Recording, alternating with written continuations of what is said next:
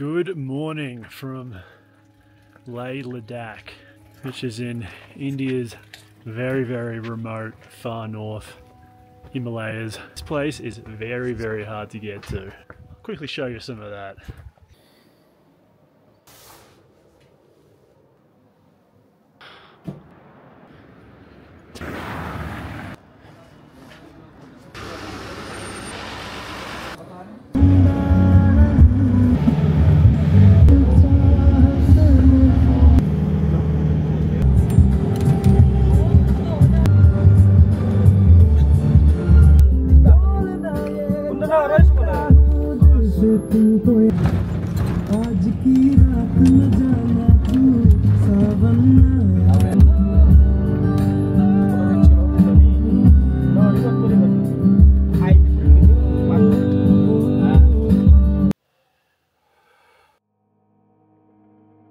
People around here are mostly Tibetan, with there's a bit of a Muslim population as well because it's kind of next to Kashmir. So I'm a bit out of breath because this place is also 3,500 meters up.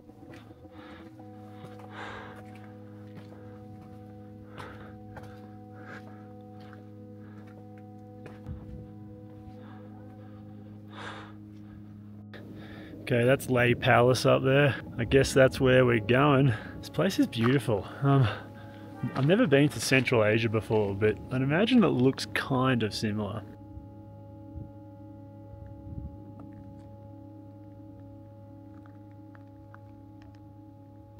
Like when you think of India, you don't really think of this landscape.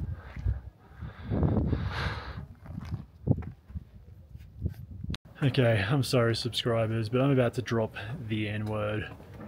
This place is nifty.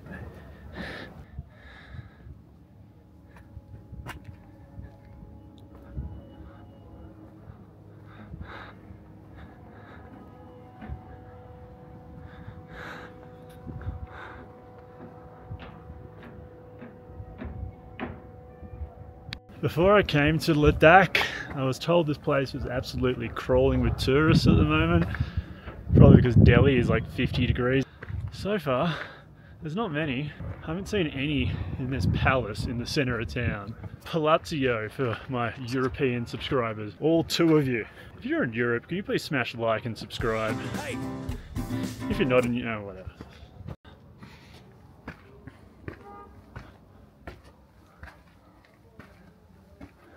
But it looks like someone kind of lives around here, or through these doors anyway. Yeah, some food, cooking utensils, socks, clothes. Sweet gig if you can just turn up into a palace and start living there.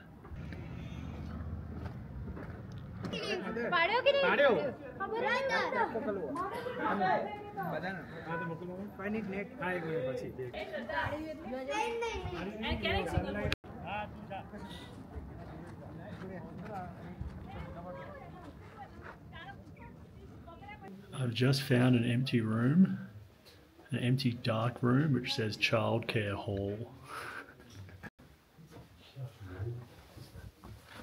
Oh wow, this is so accommodating for children. Well, if you don't like children, it's pretty accommodating.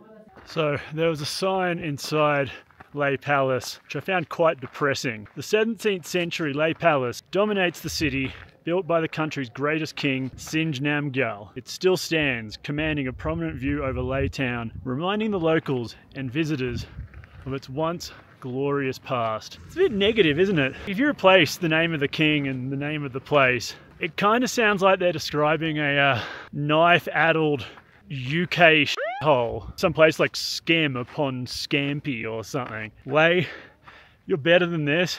And now, continuing the British theme, this little tour of Ladakh, I'm walking up this very steep hill to Old Castle. There's probably an old castle in the UK, right? Let me know in the comment section below if there's an old castle in the UK.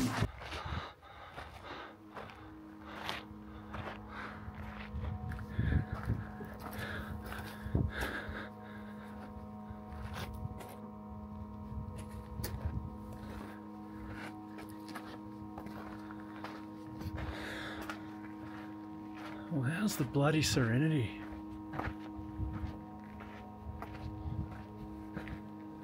Oh, sick. There's a mangy dog here.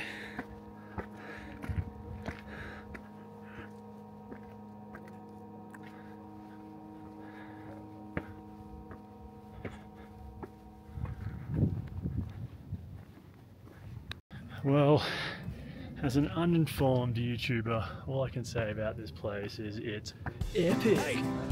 Hurt me more than it hurt you, trust me.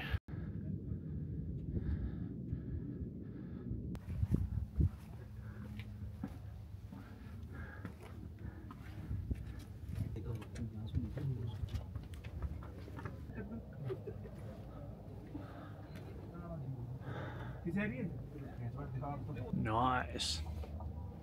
Alright, enough of this cultural stuff. Let's eat some of the food of Ladakh. Ladakian cuisine. Is that a Ladaxatives? No, that's much worse. This is genuinely the only chill city in India I've ever been to. Like, it's nice and clean and there aren't car horns every few seconds. Is this India?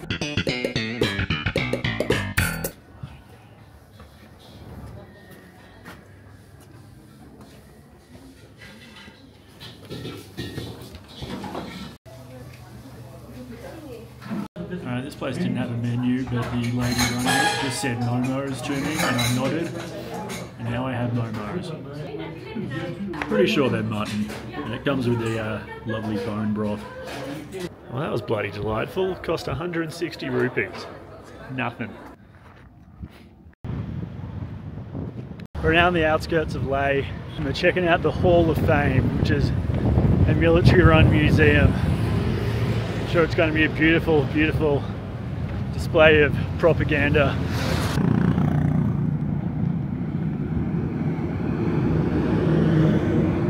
Okay, that was closed because it's Monday, apparently. That's a thing, but it's fine. I found something with a really cool name. That's right. The Fire and Fury Shopping Complex.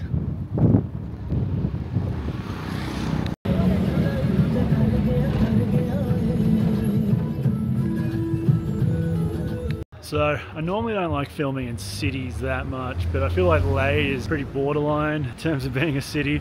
But from tomorrow, we're getting out into Ladakh.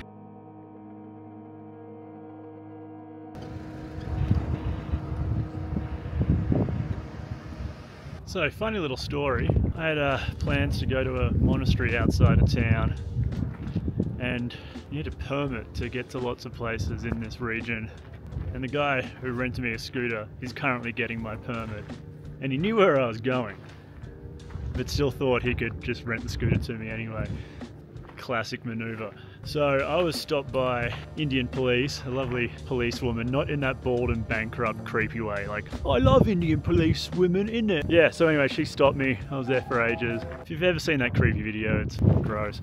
They weren't letting me through, but eventually they called up the guy who rented me the scooter and gave him the biggest bollocking over the phone.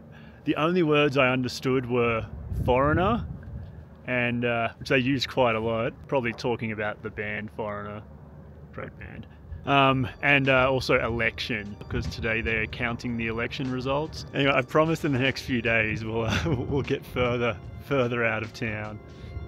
We'll have a proper Christmas next year, I swear. Hey mates, how we doing? 3 donkeys, 2 dogs. This might be the best thing I've ever seen. See, this is why I leave the house. This is great. All right, I'll see you tomorrow.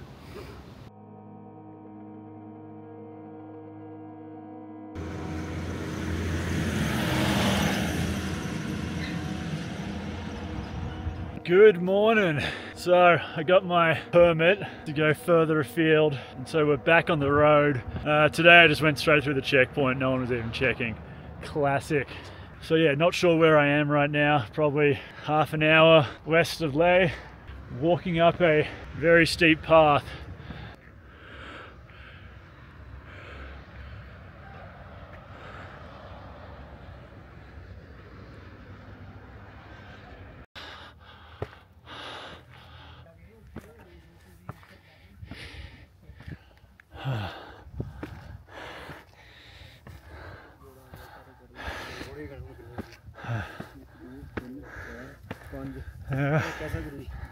Hey. I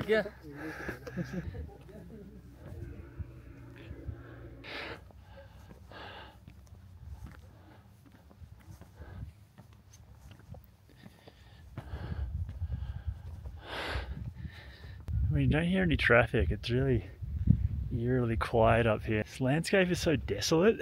The only stuff you find out here, military base out there, a monastery down there. It's like this whole area it's like the moon, if the moon was populated entirely by Tibetans. Oh, I bet the Chinese are going to bloody want to come in now, aren't they?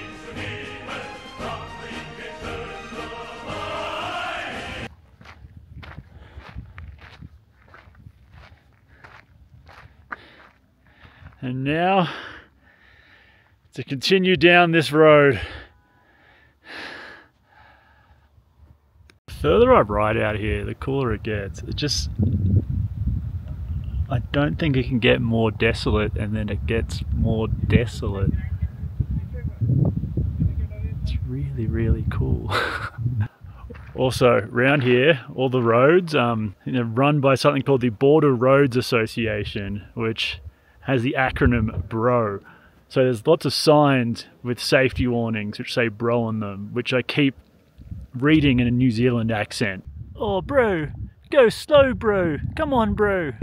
Bro, at your service, pride of the nation, hope you enjoyed the ride bro. Bro, take heed, don't speed bro, come on bro. Bro, don't use cell phone while driving bro, come on bro. Bro, you booze, you cruise, you lose bro. Come on, bro. Alright, just stopped to have a little sticky beak around this abandoned little village I found on the side of the road.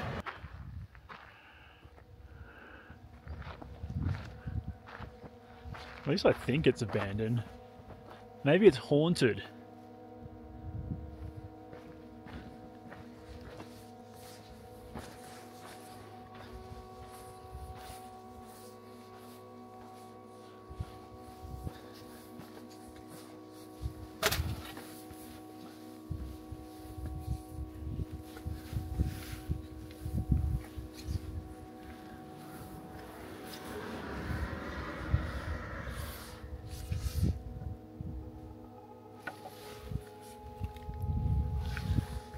Well, I'm not getting in there or there.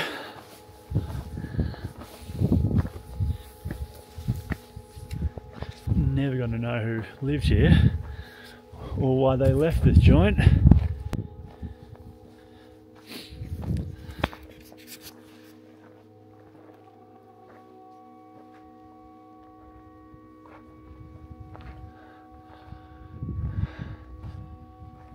Maybe I could claim squatters' rights.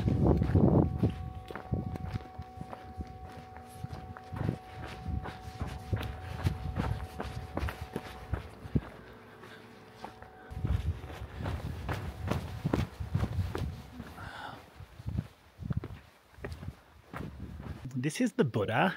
He's kind of like a Chinese Jesus. Say hi, Buddha. Oh, he's a bit shy.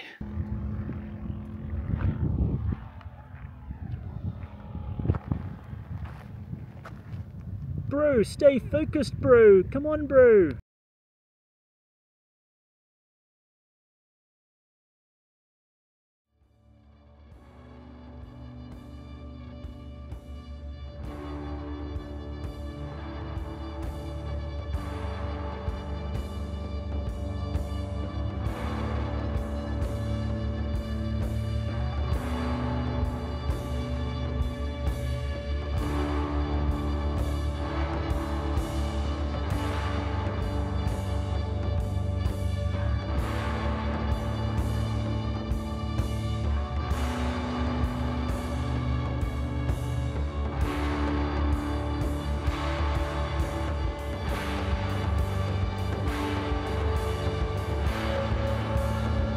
You know how you've never heard a Buddhist monk say, smash like and subscribe?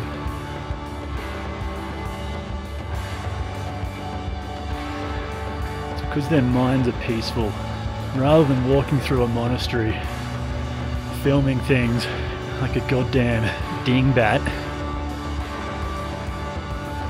I'm going to end the video here. It was always about the journey, not the destination. This is Ladakh region.